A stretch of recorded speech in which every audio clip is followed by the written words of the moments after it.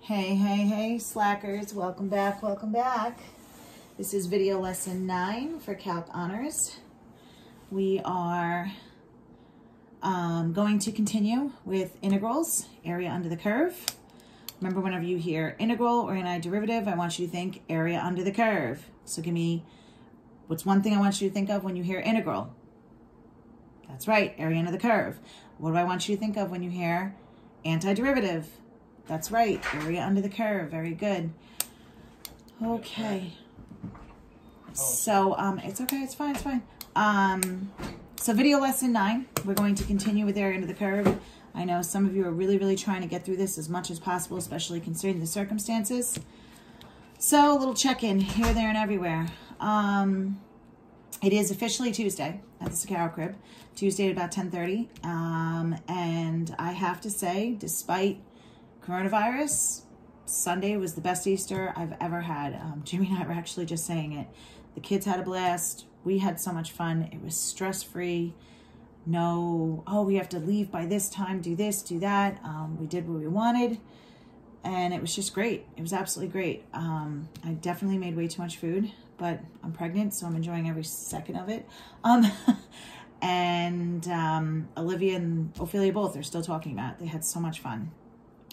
Jimmy did an awesome job with the Easter egg hunt, and it was really good. It was good times. And the best part about it was we did not have to go to Terry the Terrors. Cha-ching! Thank you, COVID-19. I'm so sorry. Am I terrible? I'm terrible. I should not be thanking a deadly virus for that. People have, no, but put aside the joking. It's a terrible thing to say. I know students of mine now are being tested for coronavirus, peers of yours, some of your friends. It's in their houses, their family. They've lost relatives, they've lost loved ones, they've lost family of friends, friends of family. So I shouldn't be joking. But you know me, Miss Inappropriate. No, I'm not joking about the virus, though. Please don't take it out of context. I'm joking about Jimmy's mom. But yeah, so we Zoomed both sides of the family, which was very interesting. The kids got a kick out of it. My side of the family, I think we had like 12 different houses stretched all over the country, from Chicago down to Florida to New York State. It was chaos, but very funny, and the kids thought it was hysterical. They really did. Olivia's still talking about it. And we got everybody to work. It was great. Even my 91-year-old grandmother, it worked. It was awesome. Jimmy's side of the family, not so successful, as you can imagine. And it was only like 4 people that had to do it, us including 5. So stupid. His dad, bless his soul, we spent 2 hours the night before Easter trying to help him do it. And he just doesn't have new enough technology, both with a phone or a computer, to do it. And it was, I feel really bad. But the man, God bless him, he knew we were doing it at a certain time. He called, we put him on speaker. Jimmy's mom, on the other hand, Jimmy's mom, oh, Jimmy's mom. We called her at 4 o'clock. She has an iPhone. No reason for this. She has a tablet. She has all kinds of stuff. She spends money. We know this. And we tried to walk her through downloading the Zoom app. She couldn't remember her password. Jimmy taught her how to go into settings, change her password. She started freaking out. 2 minutes into the conversation, screaming, "I'm not doing this. I'm not doing this. I'm not doing this." And then hung up the phone. So that didn't work. But anyway, needless to say, it was awesome. I hope you guys enjoyed your totally different version of Easter, because like my husband and I were just saying, we actually really enjoyed ours. All things considered, it stunk not doing it traditionally the way we're used to, but it was really kind of nice just it being at home. It took a lot of stress out of it, on our end anyway. So anyway, I know you guys would be asking me, what do you know, Mr. Carroll? What do you know when's school opening back up, especially you guys, because you're seniors? And I keep saying this in every video. I'm going to keep saying it. I don't know anything more than you know. As far as I'm concerned, school's back April 30th. Unfortunately, as of today, which is Tuesday, April 14th, we have the president saying one thing, of course, the governor saying another, and everybody's just sitting here scratching their heads, waiting and watching and waiting. I still don't think it'd be wise to open up on the 30th. Statistically speaking, I don't think we're ready to. I think our governor realizes that, but he's not going to say it yet, probably not until next week sometime. I've been saying all along, I've been saying it to my husband, I'm going to keep saying it, I think mid to end May. I know everybody else is saying, no, we're done for the year, but I'm trying to be hopeful, so for your guys' sake, fingers crossed, fingers crossed. Hopefully we'll be back, even if it's just for a couple of weeks. All right, my darlings. My luck, we'll go back and like 2 days later, I'll be on maternity leave. Ha ha ha. Anyway, so here we go. Let's talk about definite intervals. I was going to do something, I planned it, and then at the last minute I changed it. So here we are. I had a couple of you texting me, messaging me about area under the curve with Riemann sums. Some of you are still struggling. And I said if you were still struggling and you communicated, I would try to do it one problem every lesson to just keep you fresh. So here we go. I'm totally making this up. My do now, so to say. Approximate the area under the curve. If you have a velocity function, v of t is 3t squared minus 4t, I want you to go on the interval from 0 to 4 with n equals 8 equal subintervals. Some of you are still like, what the hell is the n equals 8? It means I'm going from 0 to 4 on the x-axis, but I'm dividing into 8 equal parts because I want to draw 8 rectangles that have the same base from 0 to 4. Which means if I want to figure that out, I'm going to do 4 minus 0, hit equals, and then divide by that 8. And if you do that, it's 1/2, which means my table for my MRAM and my RRAM are the same. I'm sorry, I'm going to say a t and a v of t, which is the same thing as x and y. Is going to go in halves. So 0, 1/2, 2 halves, 3 halves, 4 halves, 5 halves, 6 halves, 7 halves, and 8 halves. And if you imagine this being your x-axis, like if you turned it this way, here's your rectangles. Check it out. 1, 2, 3, 4, 5, 6, 7, 8. So for those of you who are visual, because I know I'm a visual person, you can visualize your 8 equal rectangles on the base. Okay? All right, so I can cheat with the calculator. I'm going to save time. If you go to table set, and I'm going to change this, I want to start at 0, and I'm going to go in 0.5s. I go to my table, and I can just copy my y's down. If you can't do that, you just have to take each x and enter them into the function. So I would do 3 times 0 squared minus 4 times 0. That's why it's 0. And then 3 times 1/2 squared minus 4 times 1/2. You get negative 1.25. Negative 1. So you just take each x, plug it in everywhere you see x to get your corresponding y value. Let me scroll down here. All right, and again, this first table is for my LRAM and my RRAM, my left rectangular approximation and my right rectangular approximation for my Riemann sum. Now for the LRAM, the L stands for left and the last. They both start with L's. So I'm going to add all my Y's except for the last Y.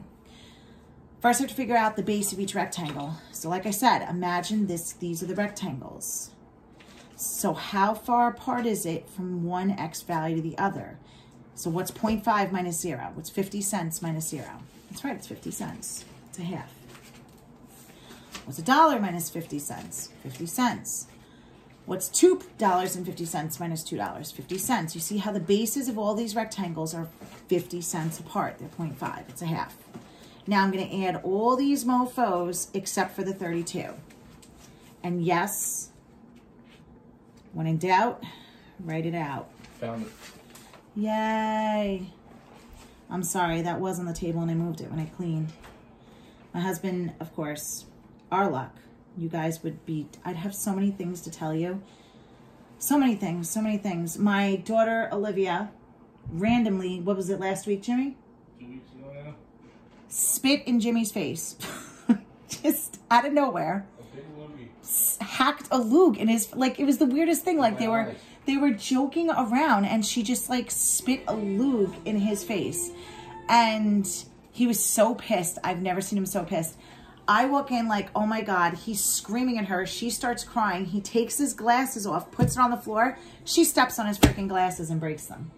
So, give me your glasses. So check it out. Here's my husband's taped together glasses that he's been carrying around for almost 2 weeks now. And of course, you know. I didn't see it. I don't know what they're seeing. I see it right there. Yeah. So we are, for the first time ever, trying to order glasses online. And it's interesting. Poor James. Yeah, these things only happen to us. He didn't believe me when I told him I have the worst luck in the world. And he always tries to tell me, no, you don't, no, you don't. And then we live it. But anyway, hence I'm pregnant and there's a coronavirus. Come on now. Who else do these things happen to? Seriously. All right, so let's keep going. We have plus 8.75. I lost my phone. There it is. Plus 15, plus, oh, so he was telling me before he couldn't find his prescription. And I'm like, babe, I friggin' took care of that for you. Held on to that prescription for how many years? Put that all in the calculator. You get, I think it's 24.5. Yes. I'm not going to waste time putting in the calculator. You guys can check me if you want to. So he couldn't find his prescription because he finally got the ones to try on at home. Then he can mail them back and pick the ones he wants. But he needs his prescription to actually order them.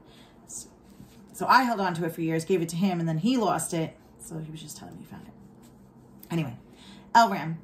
Add all the Y's, but not the last one. L for last. Add all the Y's, but not the last. Don't forget to pull out your GCF. The base of each rectangle, which doesn't change for the RM.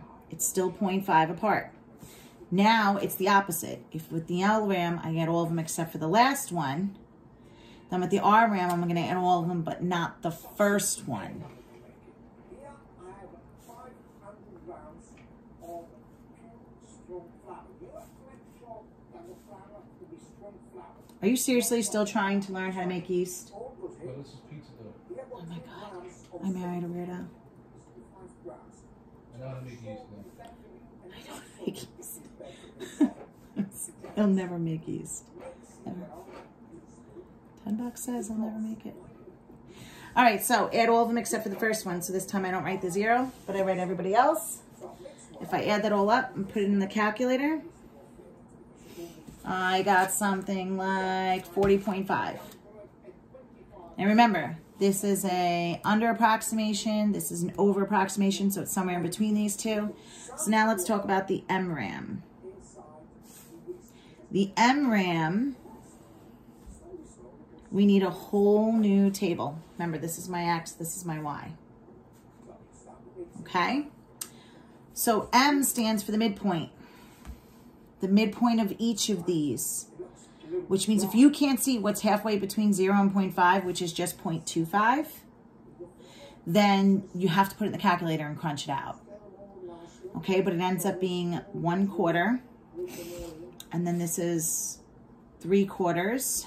So, I'm sorry, 0, 1/4, 2/4, 3/4, 4/4, 5/4, 6/4, and then 7/4, 8/4, 9/4, 10/4, 11/4, 12/4, 13/4, 14/4, and then 15/4.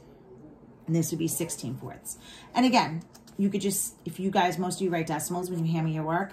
So it's 0, what's halfway between 0 and 50 cents? 25 cents. Halfway between 50 cents and $1, 75 cents.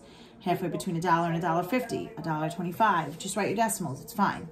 If you don't have a graphing calculator, you take each one of these, throw it into here, get your Y value. I'm gonna cheat because I can, and whatever, I do what I want. 0.25.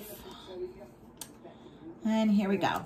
I have negative 0.8125. Oh, darn it. I did not want to do that. I'm going to start with 0.25 and go by 0.5. I didn't do it right. All right. Negative 1.313. Negative 0.3125. I'm sorry, 2.1875. 6.1875. 11.688, 18.688, and 27.188. Now, again, I need to visualize how far apart the base of each rectangle is, which is still a half. 75 cents minus 25 cents is 50 cents. And I add all these up. a bunted flower. Oh, yes, I did lots of flowers.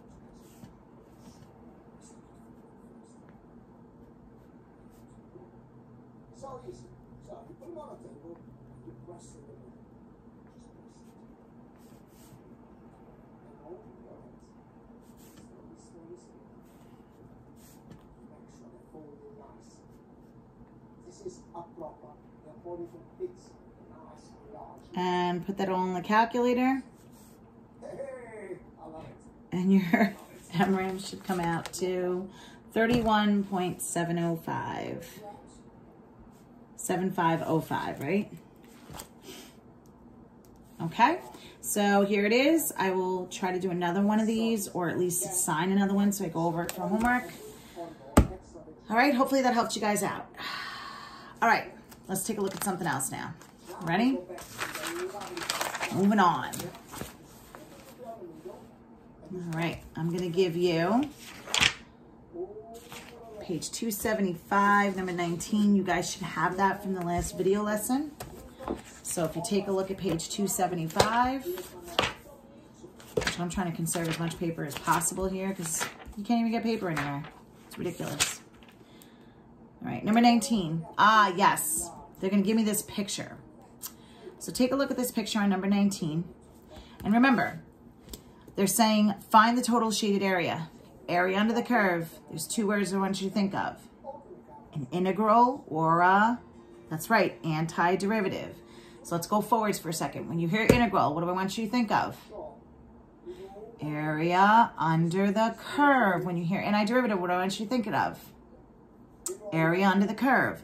So here they're saying it backwards. What's the total area? They want you to take an antiderivative of this whole thing from 0 to 4. The problem is, when you look at the picture of it from 0 to 4, and you look at the shaded area from the curve to the x-axis, some of it is above and some of it is below. And I told you in the last lesson, you do the stuff above minus the stuff below. So I'm actually going to split this up. I'm going to do the antiderivative of this guy from 0 to 3 minus the antiderivative of this guy from 3 to 4. One more time. The reason why I'm doing that is some of it is above in positive land and some of it is below in negative land. So you do top minus bottom, above minus below. And you got to split it up by the integrand, by the limits that you're integrating by, from 0 to 3 minus from 3 to 4. Okay, so let's look at number 19. I'm just going to put this over here. Sorry, guys. So it's 3x minus x squared.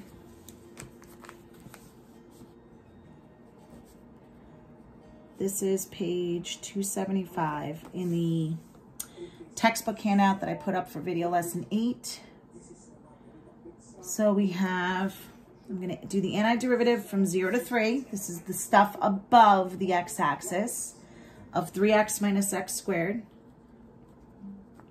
Remember to write your dx afterwards. Minus, and then I'm going to finish it off with the stuff below the x-axis from 3 to 4. 3x minus x squared dx. Okay. All right, so while I do this, now I have to integrate. And this is doing it by hand. Now, I did a lot of these. I did a few of these, or whatever. I did examples of these by hand. So the rule is add 1, put it over that number. Add 1, put it over that number. Remember derivative. Multiply, take 1 away. Multiply, take 1 away. So an antiderivative is add 1, put it over that number. Anything that is a constant, a number by itself, you just stick an X with it. Okay? Try to show you some of that stuff on video lesson 8, which hopefully you watched already. And then we talked about some of the trig stuff, and I also talked to you about what happens when you have numbers to integrate by versus when you don't. In this case, we have limits to integrate by.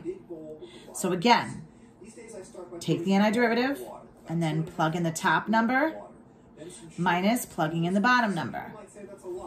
Take the antiderivative, plug in the top guy, minus plugging in the bottom guy. And then you're going to subtract these two answers because it's the stuff above minus the stuff below.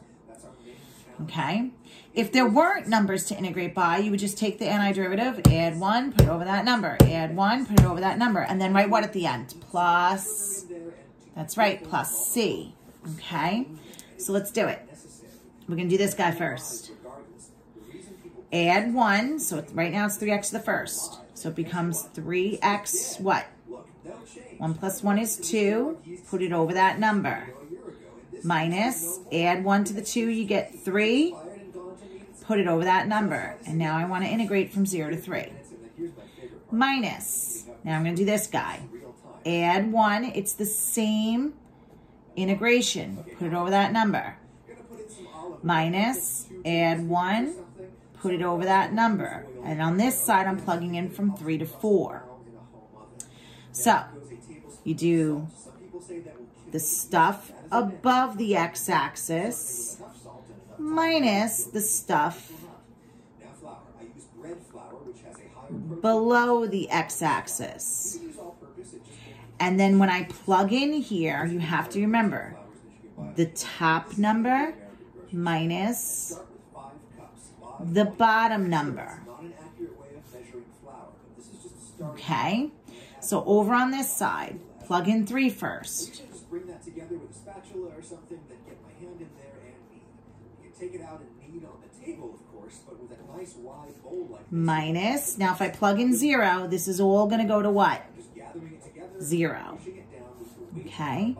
Minus, here I'm going to plug in the 4 first. I'll sprinkle on a little bit more flour, as little as possible though. I really prefer wetter doughs these days. They bake up lighter and crispier.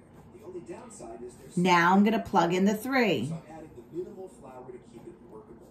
The test to see if it's ready is to see if you can stretch out a patch of it really thin without it. Okay, so let's roll. By the way, some pros would say if you're getting the oil in your dough, 3 squared is 9. 9 times 3 is 27. So this is 27 halves minus 27 divided by 3 is 9. And then it's just minus 0. So I have this on this side. Minus. 4 squared, 16. 16 times 3 is 48, right? Word. So this is 48 halves, which is 24. Minus 4 cubed is 64. 64 thirds. Minus, and then this should be the same as this. 9 times 3 is 27 halves. Minus 27 thirds is just 9. Oh my Lord. Okay, so. Yeah, I can make them all into fractions and be dorky, but that's just going to confuse you. So I'm going to do it all in the calculator. 27 halves minus 9 minus, we're going to do 48 halves minus 64, whoops, 64 thirds. It also helps you get them out of the containers later, and the thick coating of oil on the surface again helps the crust brown at home oven temperatures, because oil is such an effective thermal interface. Cover them up, and then you can either rise them on the table for minus and then bake them, or 27 halves some people rise them at room temperature minus 9. Refrigerating, I think that makes almost no difference, and this way you can just throw them in and forget about them. I make my dough when I'm not hungry, and then after at least 19 thirds, does that sound about right? Yep. So this is, and it's exact, so no more approximately equal sign, 19 thirds, which is the same thing as 16.3 repeating. Now let's try another one like that. Let's try it a little different. Let's kick it up a notch. 22 on page 275. So 22 says y equals negative x squared plus 5x minus 4 from 0 to 2. They want you to graph it, integrate over the interval, and find the area of the region between the graph and the x-axis. So basically it's the same thing as 19, except for the game changer is they're not giving you the picture. So you have to take the extra step and graph the picture so that I know who's above and who's below and how to split it up. you know, above minus below. Now, on the homework tonight, for this assignment, I want you to do 20, which they give you the picture, and then 21 and 23, which they don't. So I'm going to give you the pictures for 21 and 23 and help you set it up.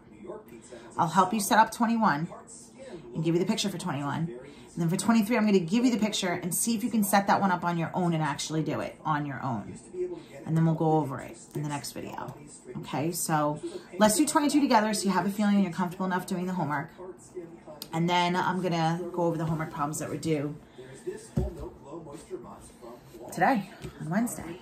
Okay, so 22 is negative x squared plus 5x minus 4. All right, so let's see. I'm going to give you the graph.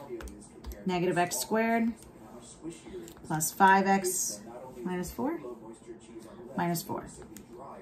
I had to fix my table set back to 0 and delta 1. The delta table is changing in ones. And they want me to go from, excuse me, 0 to 2. Okay, so zoom 6. So I'm just going to here. So you see, here's the stuff below and here's the stuff above. So I'm going to do this guy above minus this guy below. So I'm going to sketch this picture for you.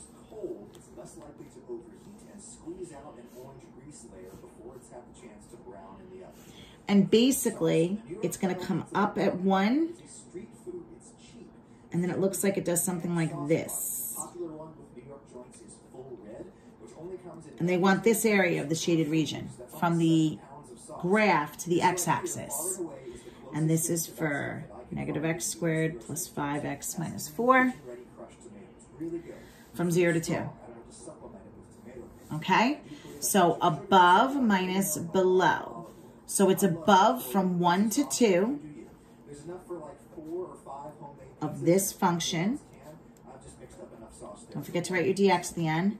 Minus the stuff below from 0 to 1. And remember, another big rule is the bigger number always goes on top with the limits. Okay, so again, this shaded area above the x-axis from 1 to 2 of the function minus the antiderivative of the stuff below from 0 to 1 of the shaded region of the same function. Okay, so here we go. Let's integrate this side first. Add 1. What's 2 plus 1? That's right, it's 3. Put it over the same number. Plus, add 1. What's 1 plus 1? 2. Put it over that number. Minus 4. Now it's a constant, so what do I stick with it? An x. I'm going to go from 1 to 2. Minus. Now this is going to integrate the same way. Add 1, put it over that number. Add 1, put it over that number. A constant, you stick an x with it. And that one goes from 0 to 1. Okay, let's roll. Then it's top, plug in the top, every ACX, minus plugging in the bottom, every ACX. So negative 2 cubed is negative 8 thirds. And then 4 times 5 is 20 halves. 20 halves is just 10. And then negative 4 times 2 is 8. Negative 8. Minus, plug in the bottom. So negative 1/3 plus 5 halves minus 4. So that's just this side. Plug in the 2 minus plugging in the 1. Minus. Now I'm going to do this side. 1 is negative 1/3 plus 5 halves minus 4. That's plugging in the top number, the 1. Minus, what happens if I plug in 0 every ACX? 0 cubed 0, 0 divided by anything 0, 0 squared 0, 0, 0, 0, 0, 0. So it all goes to 0. Okay. All right, let's put this mofo in the calculator. And you guys can do this on a cell phone calculator. You can do it on a computer calculator. I'm going to give you enough so that you can do it. So negative 8/3 plus 10 minus 8 minus, you know what?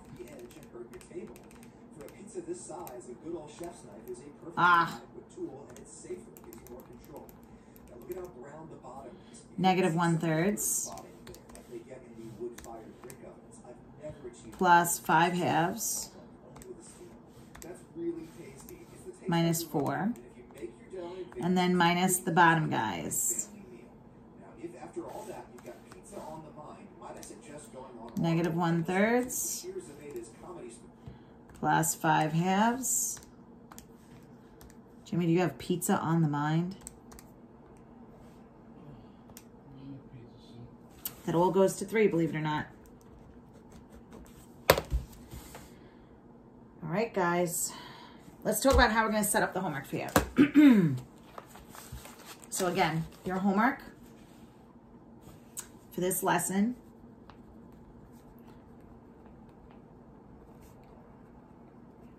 for video lesson 9 is going to be in the text, page 275. I want you to do 20, 21, and 23. Now, you need the picture, and some of you may not have a graphing calculator. 20, they give you the picture. So let's talk about the setup. The stuff above minus the stuff below. Above minus below. So the stuff above goes from what to what? 2 to 3 minus the stuff below goes from 0 to 2. So when you set up 20, you're going to go from the stuff above, 2 to 3 of the function, okay, minus the stuff below is from 0 to 2. Okay, integrate and plug in, top minus bottom. Integrate and plug in, top minus bottom, and then subtract the answers.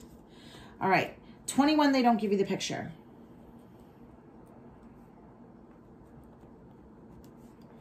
And they want you to go from, 0 to 3. So, a lot of you may not have a graphing calculator, so I'll help you out.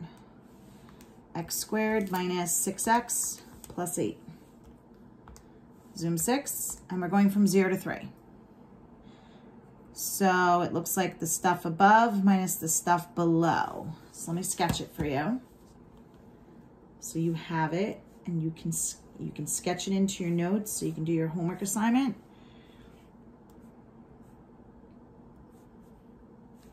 So it looks like it's doing something like that. Sorry, it goes through at the 2. And then like that. Then with the area of the shaded region, this is 3. That's 1 and that's 0. So remember, stuff above minus the stuff below. So where does it go from when it's above? What's the limits? From 0 to what? 2 of this. Don't forget your dx. Minus the stuff below is from 2 to 3 of the same function. Okay, guys? Integrate, plug in, top minus bottom. Integrate, plug in, top minus bottom. Okay, let's look at the next one. 23. They give you 2x minus x squared from 0 to 3. No picture, so let me graph it for you. Right, 2x minus x squared. Zoom 6, and we're going to go from 0 to 3. Again, above minus below.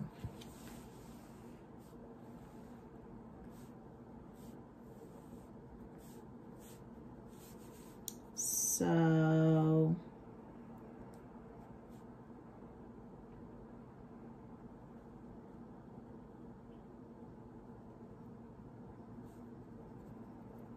There it is. Above minus below. So it goes above from 0 to what? 2 of this function. Minus, it goes below from 2 to 3 of this function. And look at me, I set it up for you and I said I wasn't going to in the last one. And then you plug in.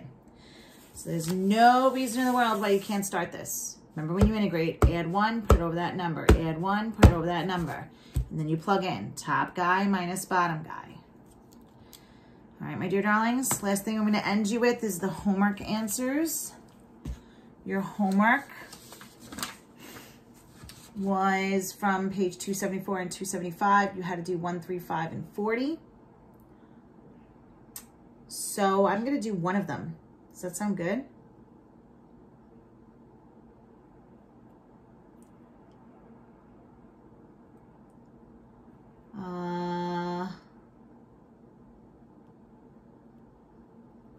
I guess I'll do 3.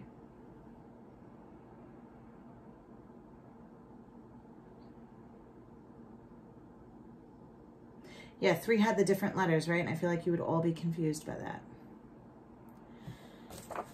I'll walk you through the answers on the other ones. Let's look at number 1. From 1 to 2 of f was -4. From 1 to 5 of f is 6. And from 1 to 5 of g, a totally different function, is 8. So part A, they said, go from 2 to 2. Now remember, when you see an antiderivative or an integral, what do I want you to think of? Area under the curve. So what could the area under the curve be if I'm not moving? What's the total distance traveled if I stand in one spot and don't move? It's technically 0, but we still have to say not enough information given. But if you go from 2 to 2, really, I would accept 0 as an answer. Because if you're not moving, there's no area under the curve. 5 to 1 of g. So check it, yo. Where's g? There's g money. But be careful. What's the golden rule? I don't like the bigger number on the bottom. Where should the bigger number always be? Up top. Go big or go home. So flip it. Pull out a negative. So really it's a -8. Okay? 1 to 2 of 3 times f. You pull the constant out, the 3. 1 to 2 of f is -4. And then what's 3 times -4? -12.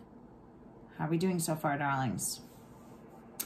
Part D, we're going to go 2 to 5 of f. So now, 1 to 2 of f, 1 to 2 of f is -4.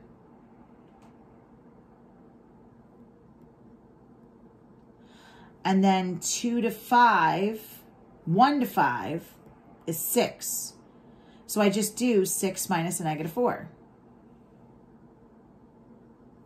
So you ready? 6 minus a -4. This whole guy, and take this little guy away just to get what I want, 2 to 4, is 10. 6 minus a negative is a positive, so 6 plus 4 is 10. All right, last but not least, E. 1 to 5 of f is here, that's 6. Minus 1 to 5 of g, that's 8. So what's 6 minus 8? -2. Oh, there is one more, f. 1 to 5 of 4 times f minus g. So 1 to 5 of f is 6. 6 times 4 is 24. Minus 1 to 5 of g is 8. So what's 24 minus 8? 16. And hopefully that helps you with number 1. Now, number 2, if you change the variable, then the d whatever has to agree. So here it's f of x, which means it has to be dx. I think this is so funny. Fu, fu. If it's f of u, then it has to be du. If it's f of z, it has to be dz. If it's f of t, it has to be dt. If it's f of s, it has to be ds. Okay, it has to agree, grammatically speaking. They tell you 1 to 2 is f, 5. So 1 to 2 of fu, still 5. Doesn't matter if you change the variable, it's the same function, it's still f. The f is the important part that has to stay the same. Now, if they said 1 to 2 of g of u, then you're like, oh, I don't know anything about a g. Okay? 1 to 2 of rad 3 times f is just rad 3 times 5 is 5 rad 3s. Uh-oh, what do they do here? Do we like this? Bells and whistles should go off. What do? Flip it, put the bigger number up top, and pull out a what? a negative, so it's just -5. 1 and 2 of you negate F is, again, -5. All right, so 5A, you should get 4, and 5B, you should get -4. Here's my work for it if you want to pause and take a look. All right, 40 was a little wiggity whack. We're going to end with this one. So 40 said a driver averaged 30 miles per hour on a 150-mile trip and then turned over the same 150 miles at the rate and then returned over the same 150 miles at the rate of 50 miles per hour. He figured that his average speed was 40 miles per hour for the entire trip. So what do you do to get to 40? He added 30 and 15 divided by 2. He just averaged the 2. You can't do that, though. You can't take an average of the average. All right, so what was his total distance traveled? I told you the biggest real-life example of this is total distance traveled. Well, if he went 150 miles going and 150 miles coming back, his total distance was 300 miles. That's easy like Sunday morning. Okay? Part B, what was his total time spent for the trip? Okay. Well, he did 150 miles in 30 miles per hour. So 150 divided by 30 is 5 hours. It took him 5 hours to do that trip. Then he did 150 miles in 50 miles per hour, and that divides out to 3 hours. So total time is 5 plus 3, which is 8 hours. Okay, not a lot of antiderivatives here. C, what was his average speed for the trip? It's not, you don't add the 30 and the 50 and divide by 2. You take the 300 miles and divide by the 8 hours, which gives you 37.5 hours. Total distance traveled divided by the average miles, the average time it took, which is 8 hours. His error was he averaged his 2 speeds. Part D said, explain the error in the driver's reasoning. He averaged his 2 speeds. Can't do that when you're driving 2 different speeds. Okay, I hope that helped with the homework. If not, text me, let me know. I can do another one. All right. And again, the homework for this video lesson is video lesson 9. I'm going to leave this up here in case you want to pause it, take a picture of it. All right, my dear darlings, have a good one. See you next time. Take care. Brush your hair.